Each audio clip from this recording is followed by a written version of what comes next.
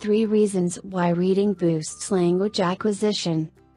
Reading is important in developing language skills. While we may speak every day, the vocabulary used is often limited. For people who speak more than one language, reading is an easy way to help develop their language skills and fluency. 1. Exposure to various topical vocabulary. Reading books ensure exposure to vocabulary on different topics, words that may not be had otherwise in our daily lives. Many studies have shown that people who read every day have a larger vocabulary than those who don't. This is because they are exposed to more words which turn to increase their vocabulary.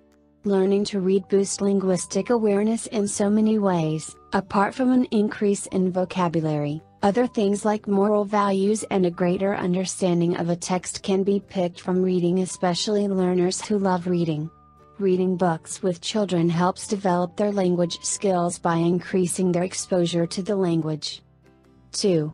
Exposure to speech patterns and imagination activities. Stories that rhyme is very helpful for teaching speech and language skills. Reading also engages a child's imagination, stimulating imaginative play, and introducing a child to things and places they may not have the chance to learn about otherwise, such as dinosaurs or boogeymen. Books are said to be good companions, and a lot of people adopt it as a hobby. By reading scripts or materials written by different authors, your language rapidly improves. You come across new words, phrases, sentences, slangs, and locally used dialects. Many of those phrases are worth remembering and useful daily. Difficult or challenging vocabulary encountered during reading are looked up in a dictionary, and by so doing the words turn to stick to your memory. Children learn a lot of things from watching and listening to an adult read to them. For example, they learn the different sounds made and the way they are formed using the mouth and lips. Through the use of books, specially designed and colorful baby books, they learn first words such as colors, shapes, and names of animals. It is brilliant hearing children practicing new words in context after they have heard them being read in their favorite books.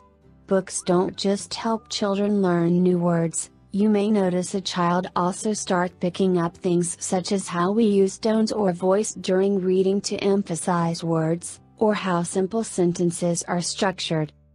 3. Access to different social contexts. Reading can be used as a tool for reasoning and problem solving.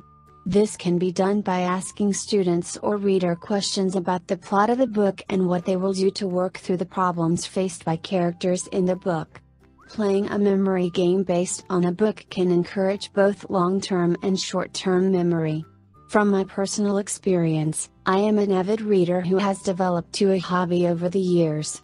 I've picked up so many new words during my reading, positively strengthening my vocabulary.